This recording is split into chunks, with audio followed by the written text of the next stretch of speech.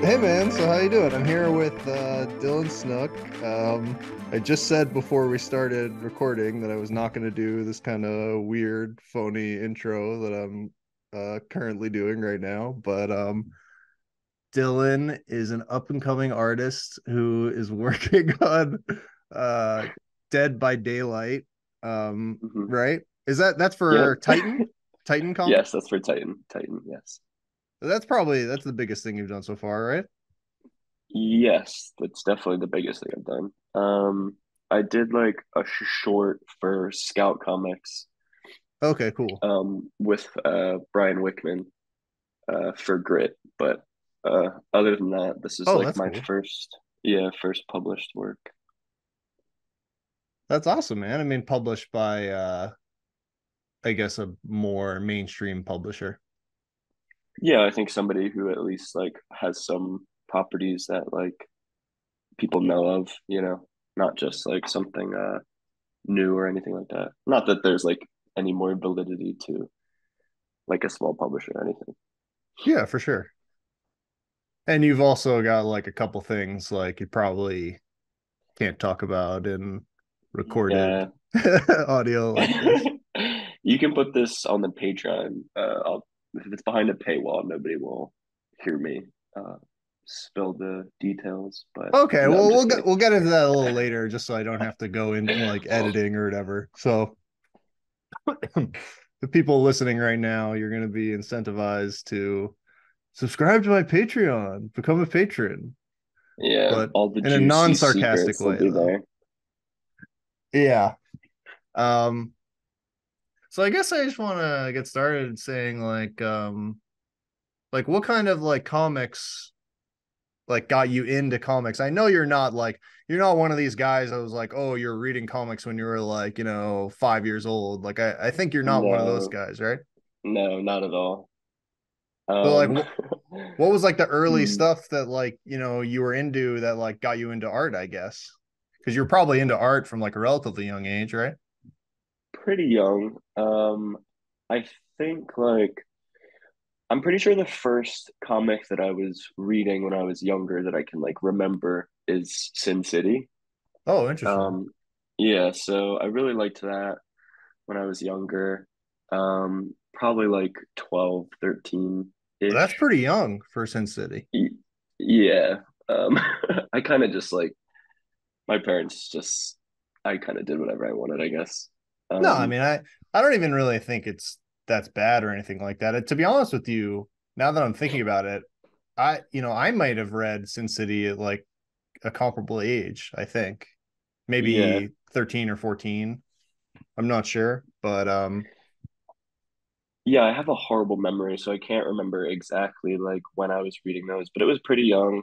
And then I didn't really read anything until high school. I had a friend who sort of had a ton, like a huge collection, and I read like The Long Halloween and okay. other like Batman stuff. Um, and then I think the first like artist that I was super, super into, who I was like, wow, I didn't know comics could like be like this. Was Jerome. I'm hoping I'm not butchering his name, but I probably am. Opena. Yeah, Um, I was gonna guess which that. Yeah. yeah, which was I read Uncanny X Force, and I was like, whoa, this is crazy good. Um, aside from that, yeah, I didn't really read a ton when I was younger. I don't really like have a lot of historical knowledge of comics and stuff, or even it might sound bad, but like a lot of reverence for like the old school people that a lot of others have. People who grew up on these bigger names. I just never really did. Yeah, definitely. I mean, part of the whole point of this podcast is that um it's a comics podcast for people who don't read comics. So like Hmm. and by the way, that's like 99% of like the general population. So like, uh I think you're like the perfect person to talk to about this kind of stuff because like you're kind of that guy, but then you got into it as an actual career. Like you're not a guy who's like you're saying, you're not a guy who's like, "Oh, like I've read every, John Romita comic. Like Yeah, I've seen, you know, every Kurt Swan book, like I've seen, like, like you might not even know these names or care. I don't. Yeah, and that's Yeah, fine. I know Like, John Romita. I don't know Kurt yeah, of Swan. course. Yeah, Kurt Swan was like was a big time Superman artist and was Okay.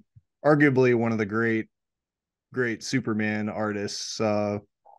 This is a little bit of a side note, but like uh before him was like this guy Wayne Boring, where like he was really great too, but people kind of forget, like he's a little overshadowed by Kurt Mm, Swan. But that sucks.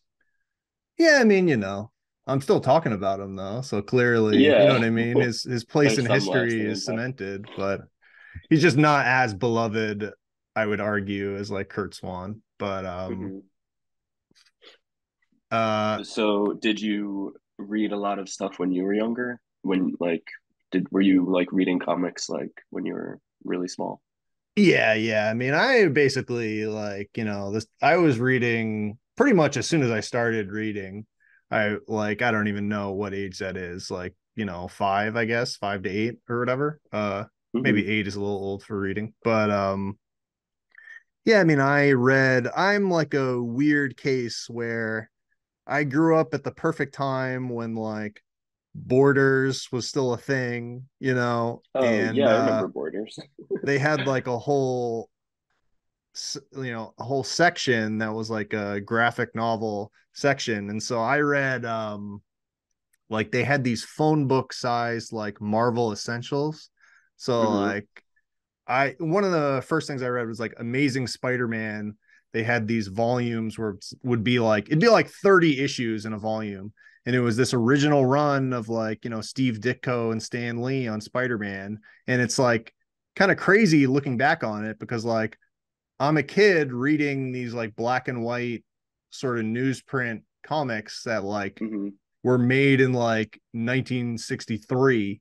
And, I'm reading it in like, I don't know, 1995 or whatever, like, and I'm not reading it like, oh, this is like old timey.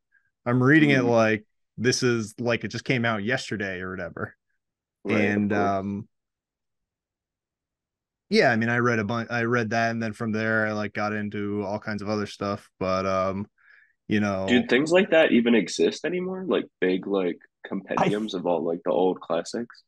I mean, I'm looking at a couple, like I have several volumes of it here. I'm looking at on my shelf, but obviously that doesn't mean that they still make them. But they gotta, Yeah, I mean, it's a different world now where there's Marvel Unlimited. So I'm not a subscriber of Marvel Unlimited, but surely, you could subscribe to that and it probably has everything that I'm talking about on there. I mean, by right. the way, the stuff I was reading, like I said, was like in black and white. So if it's Hmm. on Marvel Unlimited, I assume it's probably going to be in color. It's a whole complicated thing where like, is it going to be like remastered colors on Marvel Unlimited? Like, is it going to be bad colors? Because Well, then I kind of yeah. prefer it to be black and white. I don't know,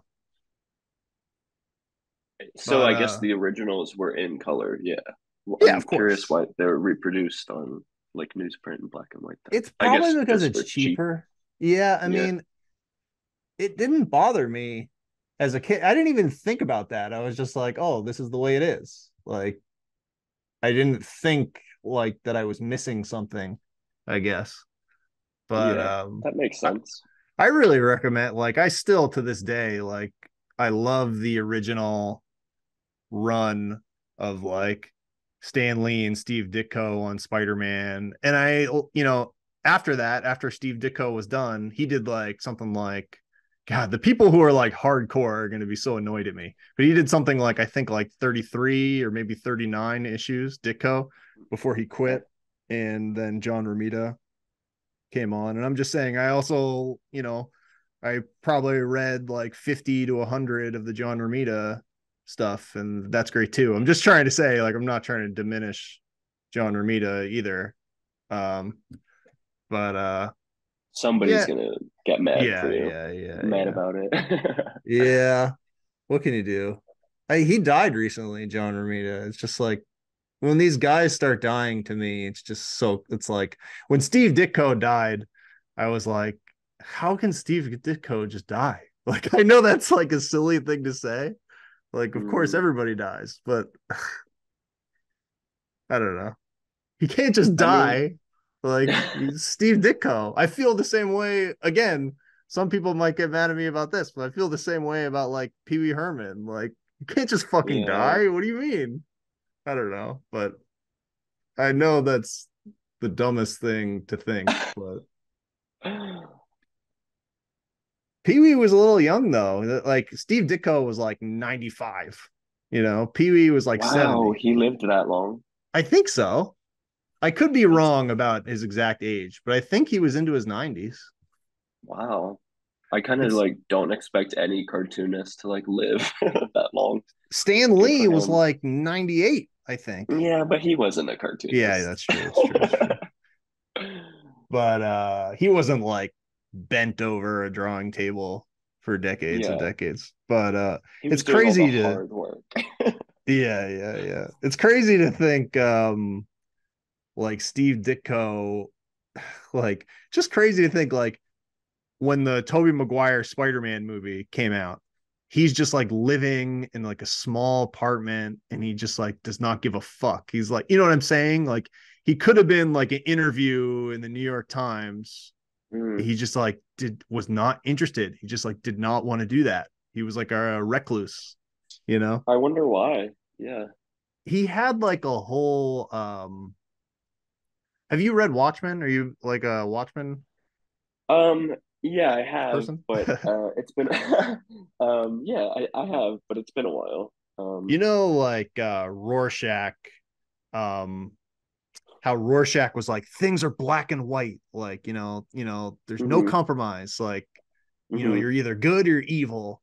That was kind of like a parody of Ditko had this character called Mr. A, and hmm Rorschach was like kind of a mashup of a parody of Mr. A and another Ditko character called The Question. And Okay. Ditko just like was a big time like I'm gonna mispronounce this. I feel like an idiot, but like he was a big time like Ayn Rand guy, Okay. and he was like hardcore like objectivist, which like I'm not like an Ayn Rand expert. I don't even know what it means. I guess it just means like things are either good or they're bad. Like like there Right. is no compromise. Like you're either like a titan of industry or you're like a moocher who's like leeching off the great men, like the Steve Oh, Jobses of this world. that's And yeah, his that sounds like a attitude, great way to live. I mean, I think he probably is on record as being like the work speaks for itself. Like, why do you want to talk to me? Like, Mm. why do you want to talk to me? Like, you know, read my work and then everything I have to say is there. Like, so it's just like this whole, I mean, I'm supposed to be interviewing you, so I'm talking too much, but just this No, I whole, mean it's a it's this whole discussion, right? fascinating thing where it's like Steve Ditko and Stan Lee were like these opposite guys, where like Stan hmm Lee was like, no, everybody talk to me. Like, talk to me. Know my name, like, know my face. Like, Yeah. anyone who wants to talk to me, like, I'll talk to you. Like, and he was just like an open book. And Steve Ditko just like chose the opposite path where he was just like, fuck you, write me a letter. And even then, if you write me a letter, I'll probably respond with like one sentence being like, I don't care. Signed Steve Ditko. Like, he's That actually seems so like, weird to me. he's a weird guy, but it's like, I respect it on some level because he at no time did he break. Like, he did that like for like 100 years or Yeah, however it long he makes lived. sense that But he's really old because I feel like super spiteful people always yeah, I hang mean, on as long as possible. I don't even know if I would say spiteful, but just like, who knows? Like he just Mm. had this kind of like personality of just like, I don't want to talk to you. Like I want to do my work.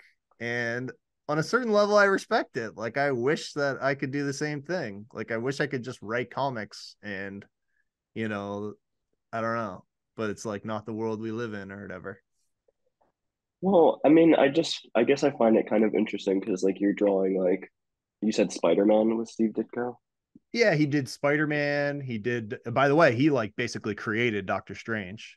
I mean, like Stan Oh, Lee's name is on it, but like it sure. was like That's the case with a lot of things, right? 99.9%. Yeah, but this was like especially like it was like I get the sense that like Stan Lee was like, "Oh, you want to do a magic hero? Okay, that's fine, I guess. Do whatever you're gonna do." Just like, Ditko just like did his thing. Like Mm, at least with Spider-Man, Stan Lee is like at least he's like, I want to do a character called Spider-Man that climbs on walls and so, you know what I'm saying? At least he had that uh yeah, that's drive to such a want to do it. fantastic input. No, I mean, I don't know. This is a whole like thorny subject to get into that literally Yeah. I'll probably do a 2-hour podcast just about this because uh you know, people like demonize Stan Lee or whatever. And there's Hmm. plenty to demonize about him, but like I Sure. don't think he had like I don't think Marvel would exist if Stan Lee had not been such a like a marketing powerhouse. Like, you know, people will probably get mad at me for this, but like I kind of see Stan Lee as like he's like sort of like a benign Donald Trump in a way. He's you know what I'm saying? He's like this kind of No, he's like no, I'm not not sure. like Trump is like pretty much just evil. Like he's trying to be he's like neo Hitler. Like he's like a Sure. bad guy. But there are the whole marketing aspect of it is like it's like Stan Lee. It's like in another life, Donald Trump would have just been Stan Lee. Of course, people are gonna hear this and they're gonna be like, yeah, Yeah, that's why you're gonna Stan Lee is get bad. And maybe you're right. I don't know. But I'm just saying if you go back and you look at these early comics, these early Marvel comics, the whole style of it would be like on the cover, there'd be like a blurb that would be like, this is the greatest Marvel comic you've ever seen. Like it's gonna blow your mind. And I know that mm, seems like, oh, what's the big deal? At the time, right. it was a very big deal because if you go and look at the Justice League, you know, contemporary with those kind of Marvel marketing message that Stan Lee was doing, like Justice League wouldn't be anything like that. It would just be like, uh, just you have what's on the cover and be like, we're fighting a monster today. And there's just no, Marvel was speaking directly to you. Um, and I think, for all of Stan Lee's like kind of glory hogging flaws, of which he had many, like, Yeah, um, Marvel would not exist. It would be something else. It would be, it like was, Marvel as we know it today. yeah, yeah, it wouldn't Maybe that would exist. be a Like, good thing. yeah, I don't know. Maybe. Yeah. I mean, um, I It's like don't a know. hype machine now. I'm not trying to defend the guy because, like, I'm just saying he had his positive aspects, that I think Sure. are admirable. Like, but there's other things like, I remember, I think the guy's name is Jonathan Ross. He's like a British TV presenter guy. He did this documentary, I think was called Searching for Steve Ditko, I think, or something to Uh-huh. that effect. And it basically was all about Steve Ditko. And by the way, he went to like his apartment and Steve Ditko was just like, yeah, I don't want to talk to you. Like just to show you like how committed he was like to the bit. Like he was just like, I don't want to talk to you. Like, sorry. Like he was like at his door, like with cameras and stuff. Um, That's really funny. but he interviewed Stan Lee for that. And it Hmm. was, I gotta say, like, it was one of the most fascinating clips of Stan Lee I've ever seen because he kept pushing him on this point of like, come on, like, who created Spider-Man? Like, really? Like, come on. He was like Hmm. really pushing him on this. And he got Hmm. Stan Lee to be like, okay, look, like, I say Steve Ditko gets credit, but like, come on, like I came up with the idea, like me, I came up with it. Like he says almost exactly that. So like, and I'm saying that's bad. Like I'm not saying that's like a bad. you could tell he was he was keeping up the Stan Lee character, but Hmm. in my opinion, one of the most fascinating moments in Stan Lee history, like Jonathan Ross got him for like a second to break and be like, come on, like just give me a break here. He basically was saying, Yeah, like, I did it, me. Like, so in his heart of hearts, even though he says he thinks Steve Ditko is like a co-creator, I think in his heart of hearts, he's really like, he fuck thinks you, it's all man. him. Yeah, like I think on some level he thinks it was my idea. Like he basically said Well, that. But yeah, but like think about everything that makes Spider-Man such a popular character. Like how little of it is like, you know, the yeah, no, I name mean, and like, if somebody's like, let's it's make a Spider-Man character and he climbs on walls, like any number of sure, artists could have sure. interpreted that idea in like It's a million it's different ways. definitely. I mean, it's a complicated thing because again, like I don't think Spider-Man would exist if not for Stan Lee because it was this weird alchemical combination between Stan Lee and Steve Ditko where Steve Ditko is just like this hermit guy and you could see that in this early Spider-Man by the way. Like people see people see like the Tom Holland Spider-Man now, Hmm. and they're like, oh, like, he's this cute kid. He's going to Europe. Like, he's dating Zendaya. Like, he seems cool and he's like a good kid. Like, it was not Hmm. like that in the original, like, Steve Ditko issues. Like, Peter Oh, okay. Parker was like a weird outcast, like, kind of a bitter like misanthropic guy. Like he was like weird and he was like kind of Oh. bitter. Like he like there's a issue where there's this kid who was a bully like Flash Thompson. You've probably seen him Hmm. in some of these Yeah, I've movies, heard of. but Sure. like they basically are like he was like gonna have a boxing match literally like in a boxing ring with gloves and stuff with Peter Parker, and Peter Parker did it. Like he was like, Uh-huh. yeah, fuck this guy, like I'm sick of this shit, like I'm Spider-Man secretly and I have to put up with this shit, like fuck this. And he basically like fought Flash Thompson, like holding back all his superpower strength. And then if I Hmm. remember correctly, he basically like knocked him out using like, 1/100th of his superpowers. And I'm saying this is the kind of shit where like he was not a good guy. And I mean, it's not that he wasn't a good guy. He was just he had a edge to him, like a bitter edge.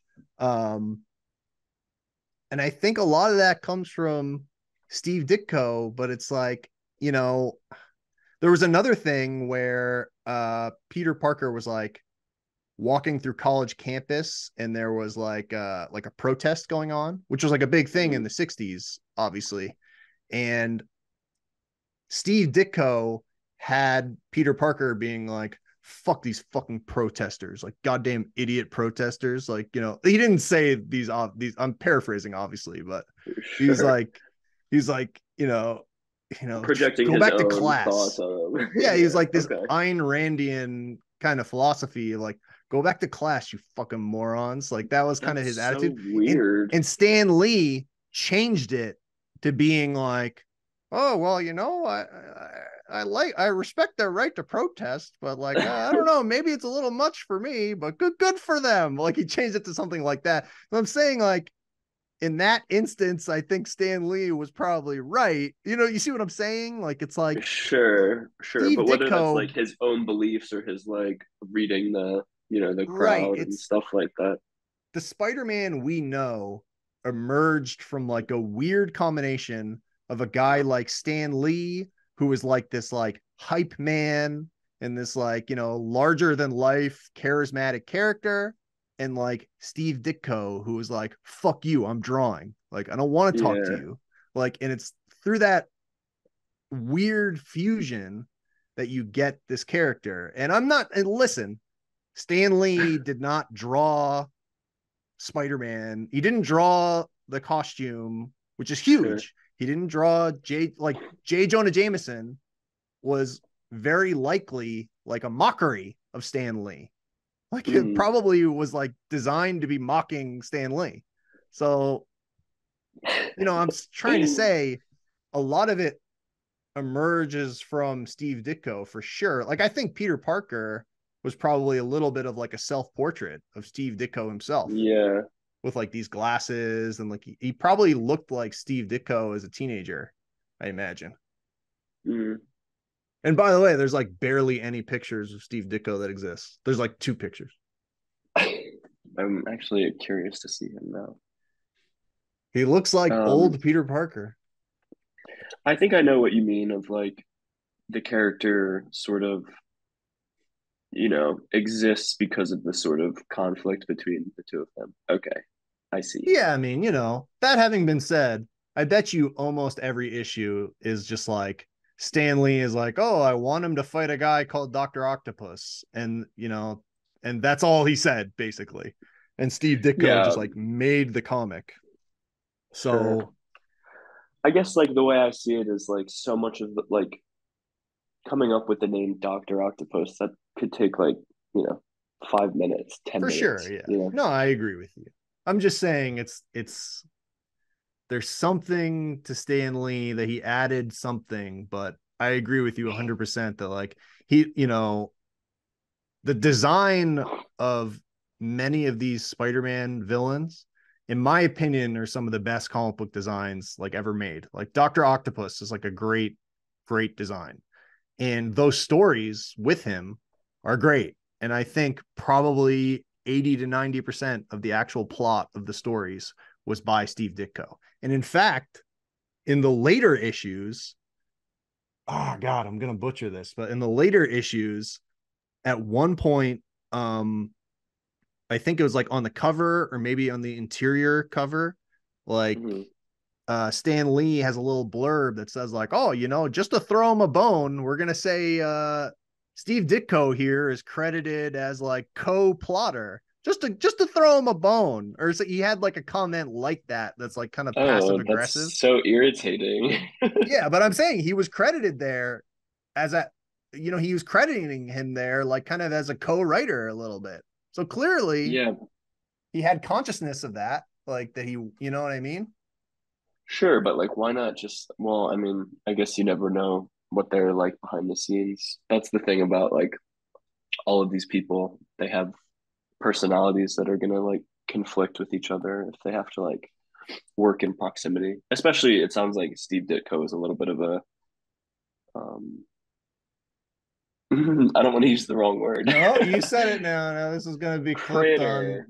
We're gonna Critter put is what I was this. gonna say. We're gonna clip this part on Yeah. Twitter. We're gonna put that on there, and we're gonna skip Yeah. all the parts where I was defending Stan Lee that I'm sure everyone will be mad at me about. I think like I guess I don't know enough about like the history of them to like make a judgment call, but I think like when you hear things like that about Stanley, it comes across as a very like annoying, passive aggressive, like Definitely. taking I mean, credit taking credit for a majority of these ideas when it's like you might have been the promoter, which like sure, there is obviously like uh, an art to that and an importance to that if you're trying to make money. And I'm sure a lot of what he brought to the table is what made them as popular as you're saying, and like sort of spiraled into what it is today. But yeah, definitely. I mean, I'm actually gonna try to find, like, I swear, I could swear to you that he made like kind of a passive aggressive comment. He made like a comment that's like, oh, just to be nice for a change, and because he begged me so much, like he said something like uh, that. I I swear. I mean, hate I'm trying to find it. that. Just to give you an idea, though, of like Marvel would not exist without Stan Lee. Is like I'm looking at one of these pages here, and he has this like caption that says, "Oh, look here, yeah, this is okay. This is an example. He has Steve Ditko credited dazzling drawings by Steve Ditko, but then he has right next to it a little caption that says sturdy Steve Ditko dreamed up the plot of this tantalizing tale, and it's full. So what the fuck? Like Steve Ditko dreamed up the plot? What? Why is Steve Ditko not credited as the writer then? You Yeah, said, you know what I'm well, saying? It's like so baffling. Like, sure. I mean, yeah, I wish I knew. oh, here it is. Okay. And then in It's the like next these things issue, are still exist like today as well with like comics, you know, there's still this back and forth of like writers versus artists and like who's actually doing the yeah, most work definitely. and who's the most important. Yeah, definitely. I mean, I feel a little bit like I'm sticking my hand in a hornet's nest here by saying this, but just into the next issue, it says painstakingly plotted and drawn by Steve Ditko. So you see, there's like an evolution here where like by the next issue, he is crediting him as plotting it. You Hmm. know, so there's But is he still clearly credited as a writer, Stan it Lee? says yeah, it says scripted by Stan Lee. But Hmm. and what does that mean? That means the captions and the word balloons and stuff, I Yeah, assume. sure. Writing out the ideas in a way that's like digestible, I guess. And there's a shitload of word balloons and captions on this. So I'm not saying it's nothing, but like I don't Sure. know. I don't know. I don't know that you could even say I don't know. I don't know you could say you scripted it. And by the way, you know, and then now the next issues it says it continues to say plotted by Steve Ditko. So Okay, well that doesn't sound as passive aggressive as you were like making he it had out. I could swear to you he had a comment that's like I maybe I'm wrong. I don't know. I could be wrong, but I'm pretty sure there's a comment where he's like, You're just to just trying to throw get him a everybody bone. fired up. He says something like that. I'm pretty sure, but I could definitely see him saying something like that. yeah. Hmm. Oh, listen to this.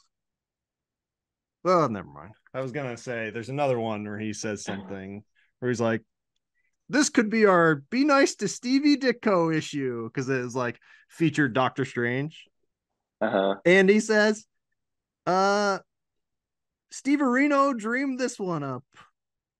So he's just saying like Steve Ditko wrote this, but I'm Yeah, still it's gonna right be there. credited as writer. But he did write it. I'm saying that like it's Yikes. bizarre. I can't believe he called him Stevie. That's so Oh condescending. yeah, well that was his whole style, but like here in the next issue, he has like the little caption that says the credits, Hmm. and he has an arrow pointing to Steve Ditko that says, "When Academy Award time rolls around, leave us not forget." And it's like pointing at Steve Ditko. So like What? he's like kind of saying like what does that mean? Does that mean like behind the scenes like Ditko like wants more credit, and so now Stan Lee is like kind of mocking him a little bit I don't know. There's so on the much page? drama. Yeah, I mean, I don't know. It was part of the style of like I'm saying, like, you know, DC wasn't doing anything like that. Like Sure. it's speaking directly to you. So that is part of the style and it is part of the success of Marvel, in my opinion. But you see what I'm saying? That it's like he's like almost like how would you feel if you're Steve Ditko and you read that? Like, you know, you'd probably be like, Can you fuck read you, it to me man. again? Can you read it to me again? It's gonna be tough because I just put the thing Oh, you just down, but put it it was away. like what did I say? It was like when Academy Award time rolls around. I need to work on my Stan Lee impression, but Yeah. it was like when You should just Academy turn the Award whole time, podcast into that. just like do the podcast as Stan Lee. Hmm. Yeah, here it Yeah. is. When Academy Award time rolls around, leave us not forget. Dot dot dot. And then it has It it's would like just the caption is in the shape of an arrow pointing to Steve sure. I Ditko. would just be confused. I would be like, what are you even fucking talking about, Stan? This He doesn't even make probably was sense. like it probably was like Ditko was trying to get more credit, and then Stan Lee like kind of openly mocks him like on the on in not on the cover but in the pages of it. And he said, and I'm looking at a later issue, and he stopped credit. He stopped giving him plotting credit later. Here, I see. I definitely wouldn't be like But then it comes back. nice What's to that? any writer who I wouldn't be nice to a writer who like had that attitude towards me at all. Yeah, I mean, yeah, it's hard to even know. This is like you were saying before. This is like all private stuff. It's we don't know Yeah. really. It's like crazy to look back. Like Jack Kirby did this Hmm. interview in the '90s when he was like pretty old. Like he probably was like he may have been in his 80s by that point. He would like die a Okay. couple of years after this. But he did an interview where he was like, I created the Fantastic Four. Okay. Like Marvel was out of business and they were carrying desks out of the office and like they were like movers were like emptying out the office and Stan Lee was sitting on his desk crying, being like, "Oh, I don't know what I'm going to do." And I came in there and I was like, I'm going to whip up a bunch of characters and like this is what we're going to do. Like I'm going to invent the Fantastic Four and like stop crying. Like this is almost like a it's almost Wow. verbatim what he said. So was it like that? I don't know. Like I I don't mean, know. it must have been like it I to don't some know. degree. I don't I know. mean, think about the creation process for you. Like, I'd imagine you go through a good amount of things like in your personal life that like you are bringing to the table when you're sort of, working on these stories, working on the art. So it sort of makes sense to me that like there would be sort of a lot of turmoil and drama, especially when you're in, these guys' positions where it's like sort of a business venture on top of uh, like a creative venture. Um, it's honestly really funny to hear that I guess he was like freaking out and doubting himself. Um, I guess it's kind of like, yeah, just interesting to hear that I guess everybody goes through that kind of stuff in Yeah, this definitely. I mean, industry. I really think you have to take this with a grain of salt. I this is like I we don't know what happened is the thing. Like, you know, Jack Kirby made this like I'm trying to scroll through this thing now and see if I could find the exact quote. That would be awesome if I could, but I'm not sure. But Jack Kirby made this team called Challengers of the Unknown for DC. Hmm. And Hmm. if you look up a picture of that, it is basically um the Fantastic Four. Like he basically made the Fantastic Four already. And Hmm. so right there is an argument that like yeah he just recycled something that he already did, not recycled but he retooled it I guess. And That's recycling, right? yeah, I mean I don't think that it's hard to it's Fantastic Four was it's hard for us to wrap our heads around now, especially because Fantastic Four, like people, it's kind of a joke today, like among the mainstream culture. I'm saying, like people don't get it, like they just see, oh, they've tried to make movies about it several times and it never works, therefore it must be garbage, right? Like that's what the average attitude is, I think.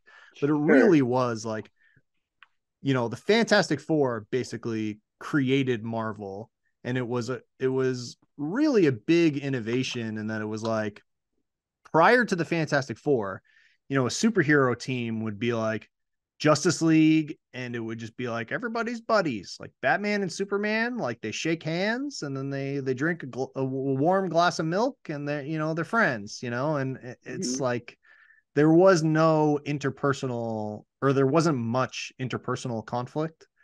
Okay. And now the Fantastic Four comes around and like the thing is like Ben Grimm, the thing, is like, I'm a fucking monster, man. He's like, look at me. I'm a rock monster. What the fuck did you Hmm. do to me? Like Reed Richards, you turned me into like a rock man. Like, and Hmm. the thing and the Human Torch were like constantly bickering, you know, uh, you know, I don't know. I'm trying to like basically summarize what the Fantastic Four was now, but at the Well, I same guess time, by the way, I'm scrolling through and I'm trying to find Kirby just completely unloading on Stan Lee, but haven't found it. Yeah, see, look, he's talking about Challengers of the Unknown here. He's saying like Challengers of the Unknown was a movie to me. The science fiction pictures were beginning to break, and I felt that the Challengers of the Unknown were part of that genre. I began to think about three words which have always puzzled me. What's out there? Okay. What's out there? I didn't care about the East Side anymore. I didn't care about Earth or anything like that. I thought, what's really out there? That's pretty. I mean, I'm not just gonna read this huge paragraph of Jack Kirby, but it's pretty interesting just to read. He was like a yesterday was this is probably gonna come out in a while, but uh yesterday was Jack Kirby's birthday, so that's on my mind a little bit. But oh, happy belated birthday. Rest in peace. you didn't see that on Um, Twitter? Like I have not read. I'm so checked out. yeah, I'm I like, gotcha. I yeah. I've retweeted a couple of the Jack Kirby things, and I even did one of my own posts. But I was super tempted last night to tweet something like, "Was it somebody's birthday today?" I feel like or something like that, but I restrained myself and held it back to say it now. But like I'm reading this part now. Um, it's like, when did you meet Stan Lee for the first time? And a lot of people don't know this, but it's like Kirby now is saying, I met Stan Lee when I first went to work for Marvel. He was a little boy. When Joe and I were doing Captain America, he was about 13 years old. He was about years younger than me.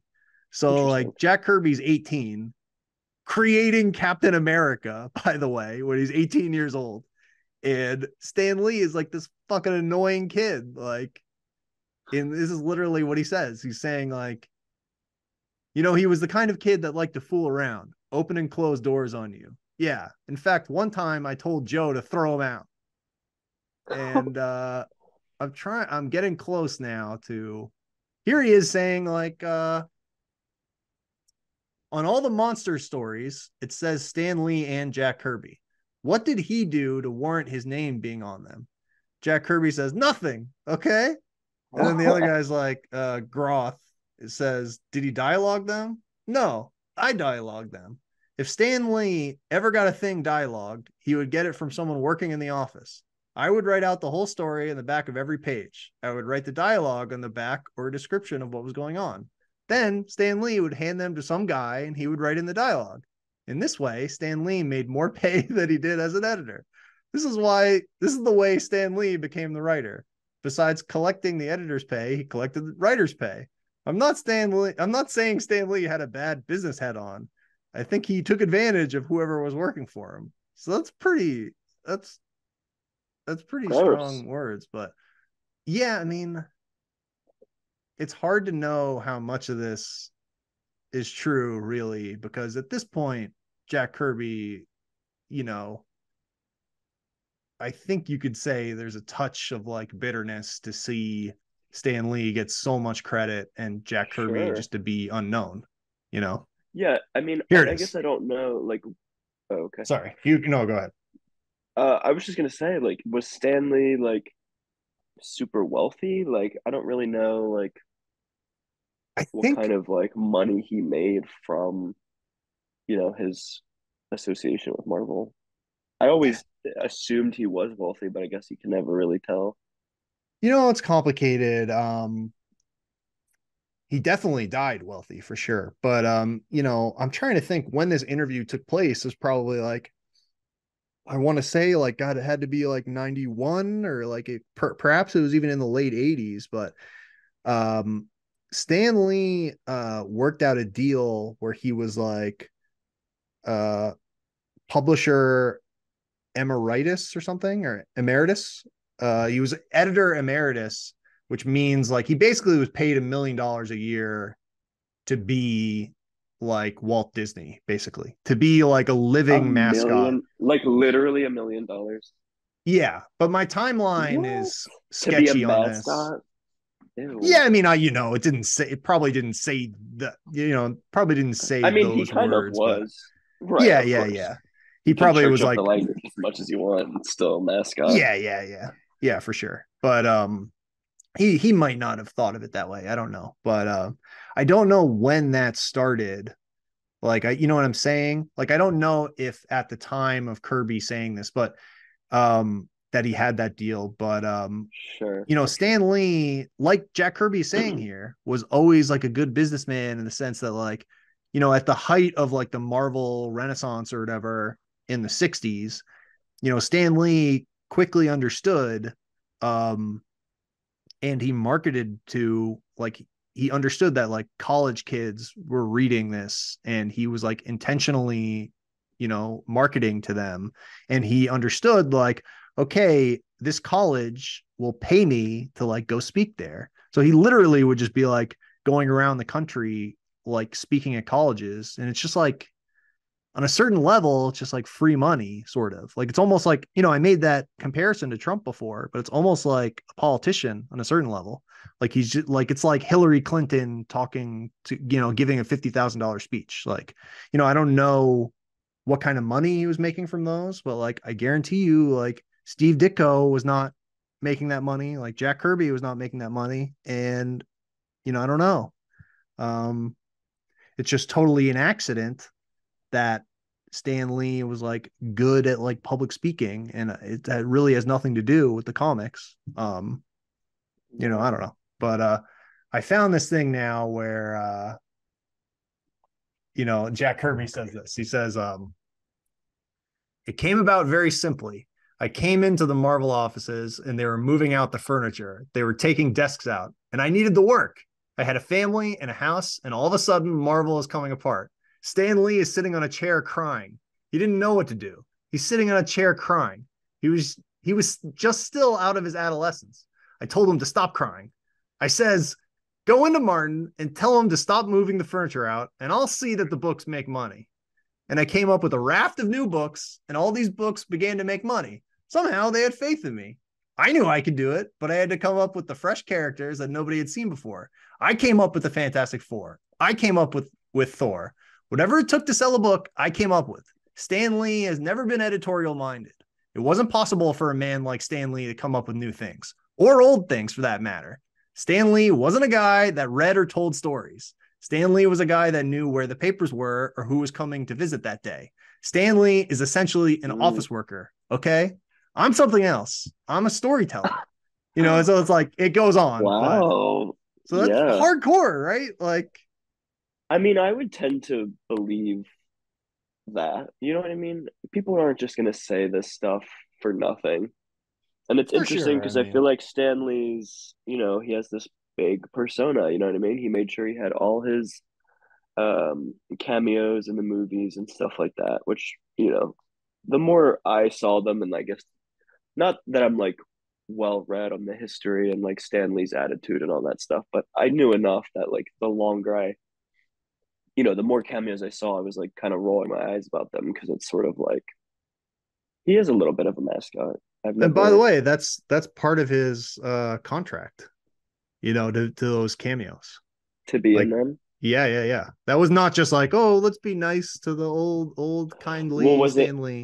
That was like in was the it deal. like he wanted to be in the cameos or Yeah, I like think he so. Yeah, I think so. I mm, think he interesting. probably, like, again, this is part of him being like a savvy, smart business guy, that like he made sure that was in the deal. It's not an accident that, if you ask the average person on the street who created Spider-Man, they'll say Stan Lee. It's because of Right. like his design, you know? But That I'm makes not him sound saying, like a oh, that means it's mastermind. good, but what's that?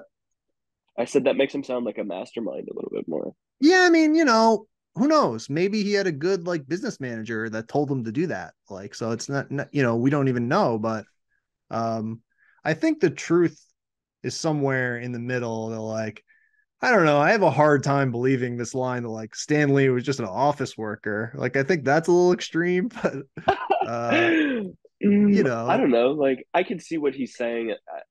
Essentially, an office worker, where it's like you're not like doing any of the things that are like essential for like what he's saying is I'm something different. I'm a storyteller. Like I could, yeah, I guess it's not like inherently like a bad thing to just be an office worker, right? Like there has to be like technical minded people in comics, right? And there's all sorts of different like jobs involved in making comics that some require creativity and some require like technical precision and stuff like that. So I don't think it's necessarily like maybe he meant it to be a little bit insulting, but I don't think like it's inherently insulting. Yeah, definitely. I mean, I don't know. All I'm saying is like I wasn't there. I don't know. I I mean, was. I'm going through this and it's just like I'm going through this and they talk about how Stan Lee says he created all the Fantastic Four characters. And then Jack Kirby was like, "No, he didn't." So uh it's like one guy says this, the other guy says that. I think probably one thing I know is like Jack Kirby absolutely deserves about a million times more credit than he gets in like the public imagination. Like Sure. if you ask 10 people on the street, I think 10 out of 10 will know who Stan Lee is, and 10 out of 10 will not know who Jack Kirby is. And that is like a crime. Like he literally, I mean, I sound like I'm going overboard with the flattery now, but like Jack Kirby's work should like be in the Louvre. Like it's like, there's no I Marvel have to be without Stan honest. Lee, but there's definitely no Marvel without Jack Kirby also. Sure.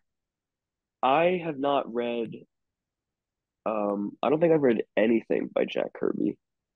Yeah, I Um mean, you could kind of just look at the art though. You know what I'm saying? Um, sure. it's not for everybody. I'll also say, like, he has a certain style that's like, I think what's impressive about Jack Kirby is how much he did, like how many pages right. he was able to do Yeah. and like maintain a level of consistency like in them. Like it's really crazy to think about how many pages that guy produced in his lifetime. Yeah. I mean, Was he still working like in his like later years? Like was he still doing art? I don't know. I mean, I don't think he was working as much when he was like into his 70s and eight. I'm not sure.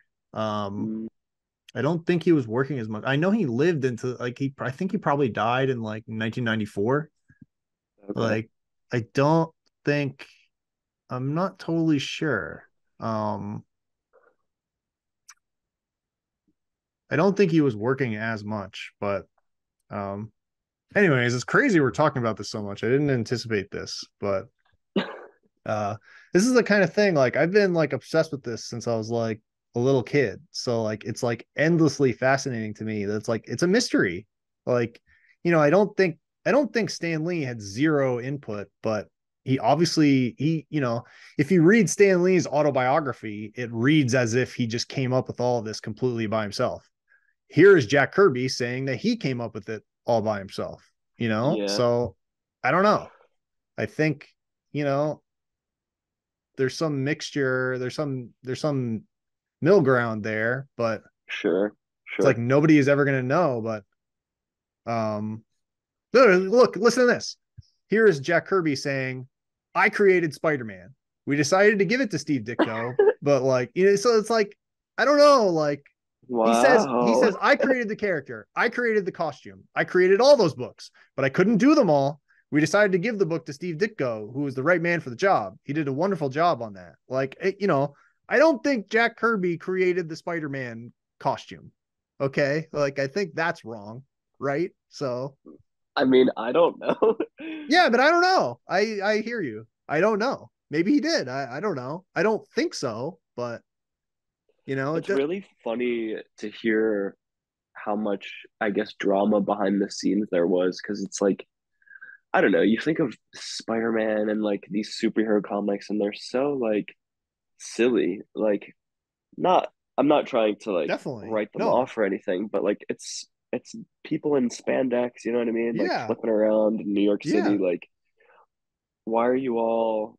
I mean, I guess because it's like your intellectual property. It's like I made this, and other people, in your opinion, are taking credit for your ideas. But Yeah. I mean, Jack Kirby was like one of the great artists of the 20th century. And just like I could see his point of view. Like, imagine you're like an old man, you're gonna die in a couple of years, and you fucking created like the Silver Surfer, and like yeah, everybody thinks it's like Stan Lee that did it, and you created Thor, you created the Hulk, you created the X-Men, you know like you created Captain America, and yeah, people probably think Stan Lee created Captain America, and he was that's not yeah. even one of the ones he was involved with at all. So like, you I mean, know, you could I imagine definitely being would. like just a little bitter or whatever. And by the way, Oh, a lot better. um Jack Kirby had, like you were saying, like he produced like an insane amount of pages, Hmm. and like Marvel really screwed him in the sense that like they just like held on to his pages, and they were just like, yeah, we own those, like the original art. And Yeah, like it was that's like a whole legal crazy. battle for decades to get them back, and it's like a whole complicated thing. But Did he like ever get them back?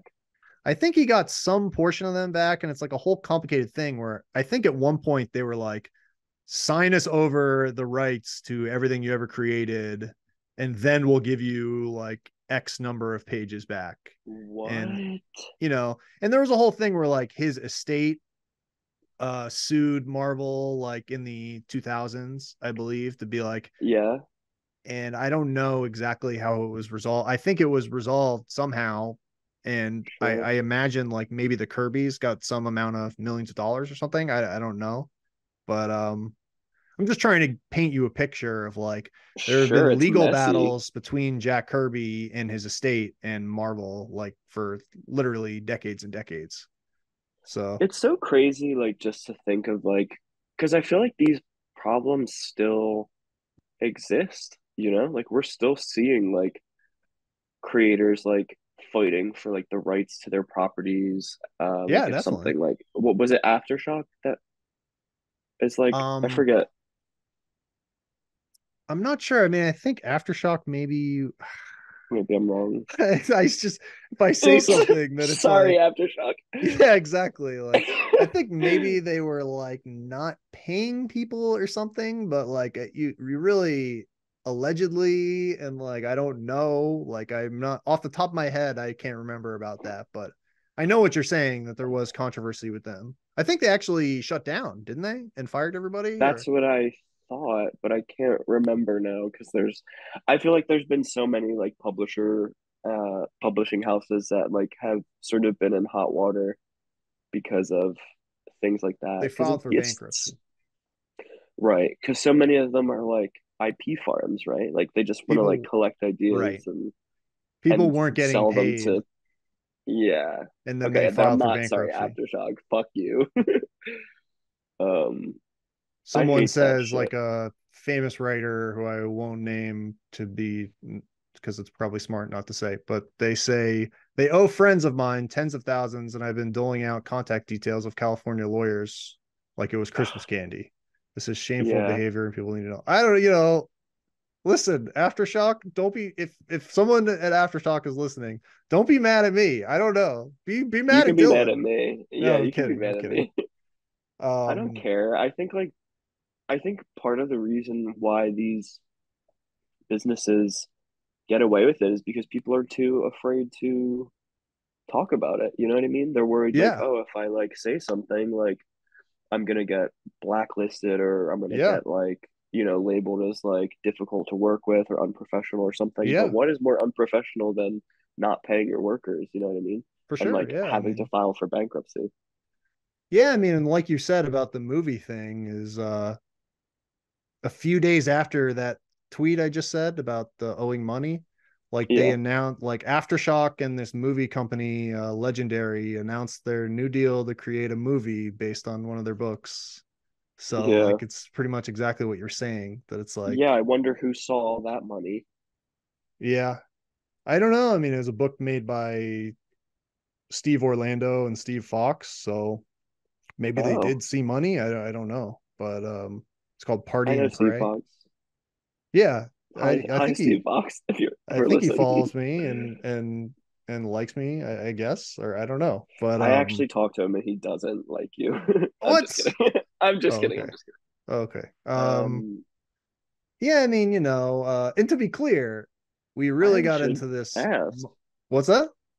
I should ask. I'm If curious he now. likes me? Like, no, no. I'm curious about What the happened deal. with that? Yeah. It was Yes, called yes. Party and Pray. Interesting. So I don't know. Oh, This interesting. article I'm looking at is from 2022, December 2022. So that may as well be 100 years ago at this point. Sure. Well, I hope they did see some money from it. That would be cool. It says Aftershock is saying they're addressing late payments as outstanding funds and owed to the company as outstanding funds owed to the company come in. There are no non-payments. Everyone who is owed money will be paid. Blah blah blah blah. They continue to say. So Okay, I but don't like, know if maybe people got paid. hopefully I don't everybody know. got, yeah, hopefully everybody got paid. But also, like, you never know what kind of bills people missed counting on that Right. money. You know what I mean? Like, Right. Yeah. Definitely. there's so much stuff that goes on, like, in everyone's life. Like, not getting paid on time can Definitely. be really awful for certain people, you know? Of course. Yeah. You could be fucked. You could be, all right, Yeah, now it I could can't pay fucking the destroy rent your that I life. assumed I was going to be able to pay. Like now Yeah. I'm increasingly getting into debt. Uh, Yes, exactly. you know, Um, and and I I just want to don't like say, that. sorry. I said, and I don't like that. Yeah, of course. Yeah. I mean, it's like a major problem in the industry. I don't know. I feel like since COVID broke out, like there really is like people are no like it used to be 10 years ago, everyone would toe the line and nobody would, people would just accept this as like, this is a Right. problem that like insiders know about, but you're not going to like publicly call them out or whatever. And like, I really feel like post COVID, like that kind of changed where like people are no longer worried about that. Like I think in general, just in the culture, there's a big time. Um, I don't know what you call it, like labor movement, I guess. Like you see these Sure. like the writer strike going on right now, and you see Yeah. like these like big time actors like being I feel bad, I forget the guy's name, like the guy who plays like Connor Roy on Succession. Like there's this video going around of him where he's like just like saying like people should be paid what they're worth. Like, the CEO of Disney like makes way more than like, the Yeah. lowest paid worker, like 400 times more. Like it's insane. Yeah. Like, like it's just crazy to see like these huge actors being like, I don't know, uh so pro labor or whatever, where like you'd never Yeah. see something like this like 15 years ago. You'd never see like Bryan Cranston being like, uh let's establish a communist. No, I'm kidding. You'd never see Well, like, these huge guys like come out like this for like whatever, like a sure. kind of Well, mildly anti-capitalist, attitude or whatever. or just yeah, like I saw a few people talk about like um not like the stars of television shows, but like actors that you like recognize, like, oh yeah, I've seen them on, this show and this show and this show. Right. Like those are the people who are like Right. needing like Yeah. more money because like they're not, what I mean, they're They're not working Bryan actors. They're Cranston. not exactly, they're not movie Yeah. stars. But even Bryan Cranston before He like was one of those Breaking Bad, guys. like yeah, exactly. So I think like he probably knows exactly what he's talking about. And what I like about there is, I think, a big labor movement that's sort of happening like across, like it's not even just in the writers and the creative Right. worlds. Like you see it with like UPS and all Right. sorts of like Starbucks is unionizing, and I'm really hoping that this sort of like starts to get people in comics to think about, what's possible for us because I think a lot of comics people, just like you said, they sort of have accepted like comics for what it is, and there was just sort of this attitude of like, don't talk about it, it's just the way it is, like late payments, it happens, blah blah blah. But it's fucking stupid bullshit in my opinion, and I think it's like it's really unacceptable. And Yeah. I've been very, very fortunate that like I have not been paid late. I've always been paid on time, which is something that a lot of people, um, you know, can't say. But I think that people, I'm hoping people are a little bit more willing to sort of like talk about these things freely, because it shouldn't be something like, if a publisher doesn't pay you on time and you're waiting like months, even years to get payment, like you shouldn't be afraid to call them out. Yeah, definitely. I mean, I'm right there with you. I think it's like, you know, hopefully a good thing, I just saw, I Yeah. think just today, I think the majority, like 80% of like the Disney like VFX Hmm. animator people like voted to unionize, or that they want Yeah. to. I think it's like that they want to unionize, I guess. I don't know exactly Yeah. what that means, but that's like a fairly big deal because, Because all of if their movies are in visual effects. There's nothing, for no sure. I sets, mean, no and those nothing. Yeah. guys are really like worked to the bone, like those people. Yeah. Um, I mean, and it's that's just like like, you're saying, like try to make a Doctor Strange movie without like, visual animation. Like there's just yeah, no, you're never there going is to no do it. movie. Yeah. You're not going to do anything. And to me, it's just like, obviously, it seems really simple. Like, yeah, just like be fair about the profits that you're making. But nobody, that's a naive fucking perspective, I guess. Like, Yeah.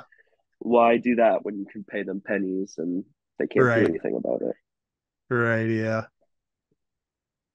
From my perspective, it's like, there's all these movies that's like, okay, this movie, the budget is like $200 million, which Hmm. just that is like, it's like the American pyramids. You know what I'm saying? It's like, it's crazy to spend. It's like, all right, here's $250 million on this like superhero movie.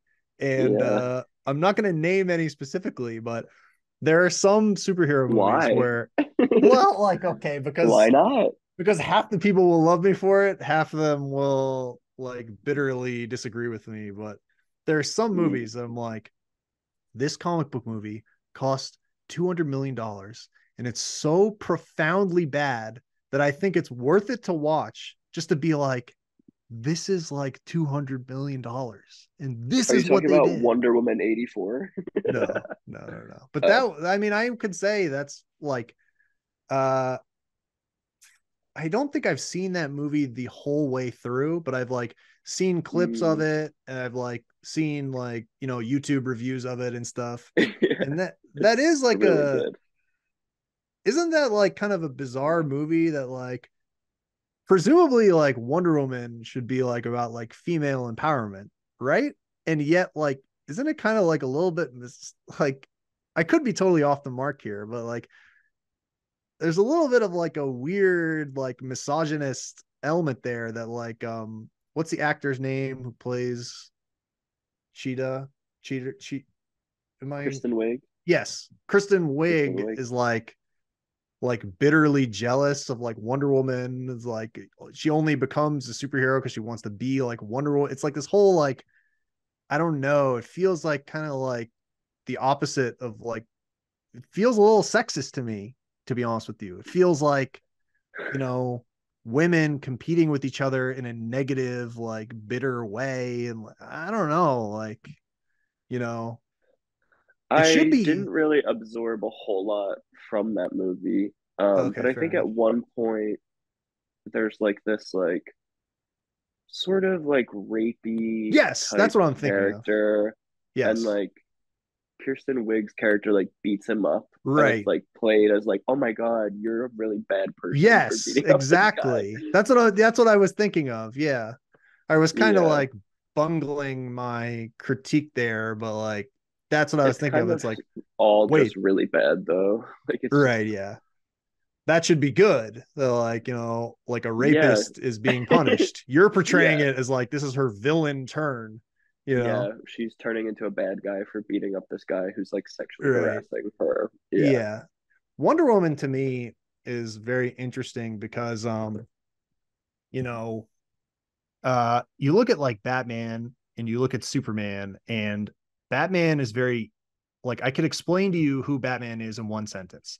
Like he's a billionaire whose parents were murdered in front of him, so he became a crime fighter. Okay, His boom. parents There you died? go. Like, yeah, I think so. I heard that's what I heard. Um, you know, Superman, it's an alien who was rocketed to a dying from a dying planet to Earth, and now he's like a superhero on Earth. Like these are easily understandable, you know? But then you talk about Wonder Woman, and it's like, well, she grew up on a mythical Greek island where there's only women who, by the way, are kind of quasi immortal, and her mother shaped her out of clay. So she's really a clay, like given life by the Greek gods. Also, the Greek gods exist and are real. And you see what I'm saying? Like to explain who Wonder Woman is, it's very convoluted and confusing. And I think that presents a problem for these movies, but uh I guess the movies streamline things by just being like, yeah, Zeus is her dad. Like she's not made from clay. Like that's bullshit. Like, and that may be smart on their part. I don't Oh, know, but I but think that would have been cooler. it is interesting. It's an interesting idea, but um I'm like a big since I was like a young kid, I'm like a big Greek mythology guy. Like I Uh, love it. Like I love Greek mythology. So if it were me, it's just make a movie where like Wonder Woman is like fighting like centaurs or something. You know what I'm saying? Like make a sure, movie where like Wonder Woman is like living Greek mythology, you know? I'd probably have Hercules in there. Like I'd probably have her like, I don't know, like just like it's like there's have her fighting a bunch of giant cyclopses, you know? Like sure. there's so much Greek mythology, and by the way, it's all public domain. So like, you could use whatever you want. Like Interesting. cyclopses, like, I don't know. Maybe just off the top of my head, have like, oh, Poseidon decides he's gonna take over the world with, an army of like nymphs or something. Like it's that easy. Like, you know what I mean? Yeah, Nymphs riding seahorses. Like, boom, there yeah. you go. Like, it's not I don't know. I don't see it as like rocket science personally, but um it's easy Well, to I mean, be it's like, like, what's sorry. the point of these movies, right? Like, is it supposed to be fun? Like, Yeah, I feel like with exactly. superhero stuff, like that's what it should be about. Like, Yeah, I agree. I mean, I think it and I should be feel like fun. they're Yeah. not though. I don't know. I'm Some of so them like are, some of them are not. worn I out mean, from superhero stuff. yeah, I mean, it's a bizarre thing where um half the time I feel like some of these superhero movies they feel an obligation to be like, okay, we have to be nominated for best picture. And the other time I feel like they feel like we have to make 1.5 billion dollars, and if we don't, we're failures. Like, and they Have any spend of them sorry. ever have any of them ever been nominated for Best Picture? Right now I think Into the Spider-Verse is, Oh, I think so. interesting. And uh it won best animated picture. The first one did. Well, Isn't Spider-Man yeah, nominated? Or am I wrong now? If I'm I wrong, I'm gonna look like such a fucking I'm idiot. not sure. I didn't really I liked the first one better. I felt like the second one was it's like they struck gold with the first one and then they like tried really hard to do it again with the second one. Even though the animation was gorgeous. Um I don't know. It felt very Okay, it's not nominated for best picture. I think I was oh, wrong you're about that. such a liar. Yeah, I'm a piece of shit. I was wrong. It's got to be best animated picture though, right? I would imagine, yeah. I mean, I I don't don't even know. understand. Am I looking at the wrong thing? Like I might be. I'm not sure. No, I think I'm looking at the wrong thing. Son of a gun. Um, oh, I don't think they're out yet. That's what it is. They're not. I don't They think haven't they released the know. nomination. Yeah, they don't I know what see. it is yet. Yeah, yeah.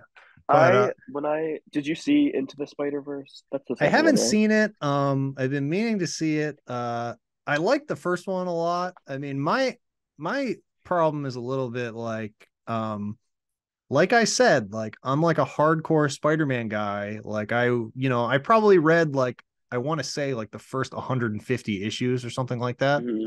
Hmm. And it's like one of the first comics I read, so it's like I'm particularly like emotionally attached to it. But I'm a little bit sick of like all the multiverse stuff where everything is constantly got to be like a multiverse.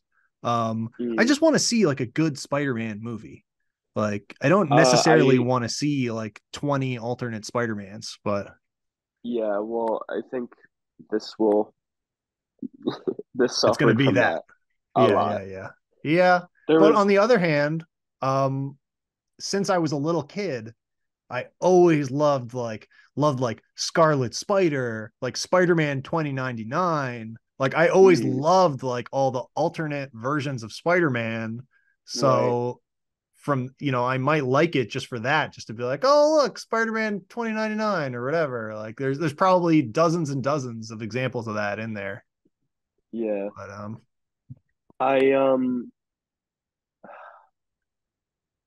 my biggest problem with it was like, can I spoil something for you? Or yeah, I would mean you it's fine for prefer? me. I mean, if anyone listening to this doesn't want to hear it, it's probably the time I'm sure most, to yeah. skip this, but most people probably have heard it, but it doesn't bother me, Okay. It's not like a plot spoiler. It's just like a visual, like something that they incorporated into the movie that really rubbed me the wrong way.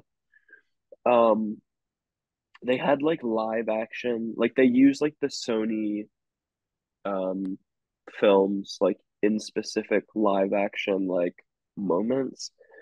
And Oh, then there were like weird. So like Toby Maguire? yeah, yeah, and Weird. Andrew Garfield.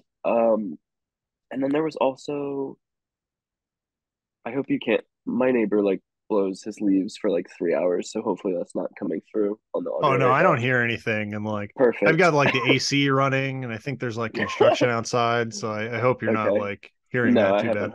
No, I haven't heard any of that. I forget his name, but there was like a live action cameo from somebody, and I was like, this feels like you're trying too hard to like link everything together, and everything Right. needs to be Tom Holland, maybe? interconnected. No, it wasn't Tom Holland. Okay, I got you. Oh my God, I Not can't believe I forget not his name. I almost said Jerry Maguire. Not Toby No, Maguire not or Tobey Andrew Maguire. Garfield or okay, I got you. I only Oh, know his Oscar rapper Isaac, name. perhaps? No, Childish Okay, sorry. Gambino. I forget what Oh his yeah, yeah, yeah. I hear you. Yeah. Danny Glover. yes. Donald Yes, Glover. thank you. Yes, I'm Danny Glover. Yeah, so he showed up for like, and it just like That's made me interesting. cringe. That's kind of Um, interesting though, because if I remember correctly, like the whole idea of like a Miles Morales, like like an mhm, African American Spider-Man, I think it kind of started with Donald Glover a little bit, where he was like, sort of as a joke, he was like, they should cast me as Spider-Man. And then, Brian Bendis at Marvel and Marvel, generally was like, wait, we should actually like make like a black Spider-Man, like for real, like mhm. so it's kind of interesting, or it's like kind of I like the guess maybe that makes a little bit more yeah, sense if that there's some might be sort of part of why they did connection there. that. But it was just the application of like putting in these live action moments that just felt so No, I hear you. I um hadn't heard of that. Like that I didn't even know about that. That does sound weird. yeah, I hated it.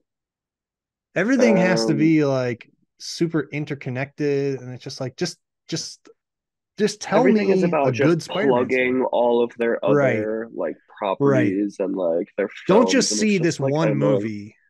Right. See like our whole connected universe of movies, and Yeah. it's like And I don't know. that's why the first one worked really well for me because it's been a while since I've seen it, so maybe if I revisited it, there would be some issues similar to this. But it felt pretty standalone to me, and it Yeah, just felt like it was a fun.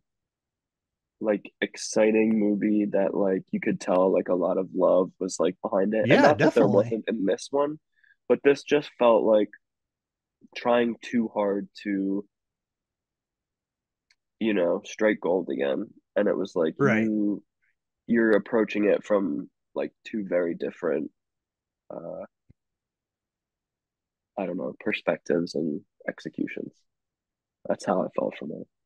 Yeah, definitely. I mean, there's a big trend now with like this like multiple universe stuff. I mean, you look at like The Flash, that's like was the whole movie. I Uh, don't know if you've seen that, but yeah, no, absolutely not. Did you see it? I did. Yeah. I mean, to be honest with Did you like you, it? this is one of these movies where like a lot of the people we know would be like are like hardcore like lovers of that movie. Other people hate it. Like it's probably like 50-50. So no matter what I say, like I'm guaranteed to annoy some people. But to be Well, I honest with mean, you, sorry.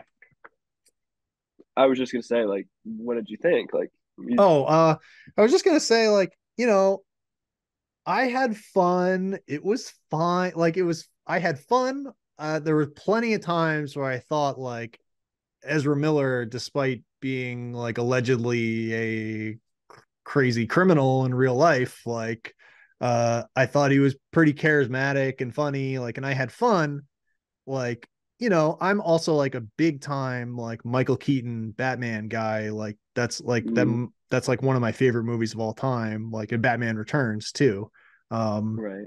so just for that, like, you know, they got me like from a nostalgia angle just from that. But That's how they in always get you. yeah, I mean, I didn't see it in theaters though, to be fair. So Mm, they didn't get maximum money from me. But it was fine. That having been like I had fun, it was fine. That having been said, like I'm also like a big Flash guy. Like from when I was a little kid, like I literally was like on the internet, like in the earlier days of the internet, like reading about all the Flash characters and storylines and stuff. Which, by the way, when this comes out, this will be like a million years ago. But there was a big, I don't know if you saw, there was this big article like on comic book resources that basically was saying like, there's a whole problem now with like these people on Twitter who like are big comic fans, but they don't read comics. They just know about comics like through YouTube videos. And like, it's like, that's literally what I want. Like, that was me when I was like, 13 or whatever. So I think that's fairly normal. But I'm just saying, to get back to the point, like, I would not do a Flash movie that way. Like, I would do it about the Flash. Like, it does, like, it was like, DC Universe, the movie. Like, it was all about, like, uh, it's yeah, all about, okay, this universe is Batman. This is an alternate universe where Superman is a woman, like, which is not bad, by the way. I'm just saying, like, all this stuff is like, I just want to see the Flash fight the Weather Wizard or Captain Cold or Mirror Master. Mirror Master is probably the one I would want to see because that would be the most exciting visually in a visual medium. Like Mirror yeah, Master is probably the coolest. Like, just off the top of my head, the Flash like trapped in the mirror dimension, like it's like so easy to see how that would be cool. Like, I want to yeah. see, Work the VFX artists to death. yeah, exactly. I want to see like, it's like, one of my favorite movies is like The Matrix, right? And there's so many things in there where like it makes you think like, oh my God, could you imagine like a Flash movie with there's this moment in The Matrix where like Agent Smith is like punching Neo and his arms are like strobing really fast. And it's like Mm, that's like straight out of the flat. Like it's like this kind of stuff, just like, meat and potatoes stuff, just like, show, for example, a guy shooting a machine gun and then the Flash like darting in between all the bullets, catching the bullets. Like, you know what I'm saying? Like, it's yeah, like well, they didn't do this. that. I mean, I don't know. Maybe they did something like that, but I'm just saying, like, the whole movie is about like multiple universes and like it's about like the fate of the DC universe and just like Yeah. Who fucking cares? Yawn. Like, just show me the Flash, fighting Gorilla Grodd, like a talking telepathic gorilla. Like, that's what I want. Like, make I it. just like don't have any wants or desires for superhero things anymore. Like the phenomenon is so dead to me now. Like No, I'm oh, just come worn on. out. I Come really am. on. It's It's just because like exhausting. they're not, Good. yeah, it's like I said, like make a Flash movie about the Flash and make it about the character. And you know, I feel like all like these movies on some level they're like ashamed of the characters. They're like, "Oh, we can't show you Superman like wearing red underpants on the outside. That's too Mm, silly. Like we can't do yeah. that. Like we can't show you Jimmy Olsen. That's too silly." Well, like then why are you fucking making these movies then if it's too silly? Like that's what it is. Yeah. It's like what you were saying before. Like these things are Yeah. inherently silly. Like Yeah. Batman is silly. It's a guy dressed up as a bat punching a clown. Like it's like you Yeah. can't escape it. Like I think, I really like the Christopher Nolan movies. I I was really just gonna like say them. it's his fault. No, I mean, I really like them. I'm not saying it's his fault, but I'm just saying you lose something when it has to be so real. Like because they're not real. Like Don't really Superman love will those never movies be that much. realistic. Yeah. I do like them. I like them a lot. I'm just saying, like, like there's a Batman villain called Clayface, Hmm. and Yeah. Clayface could never be in a Christopher Nolan movie. He's like a cartoon, or like Mr. Freeze. Like you could never see Mr. Freeze in the same universe as like, you know, the Christopher Nolan, Christian Bale Batman. It's like too sci-fi, too cartoony. Like, but that's part of the DNA of Batman. So I don't Right. know. I would like to see them go like more Silver Age, like more They never surreal. will. In my opinion, they never Yeah, will because I don't it's know. just So that was the first half of my talk with Dillon Snook, and it ran pretty long, so I'll be releasing it in two parts. The second will come out next week. You can find Dillon at Dillon Snook Art on X, and check out his issues of Dead by Daylight, and I think you could pre-order the trade paperback on Amazon now. All right, see you next week.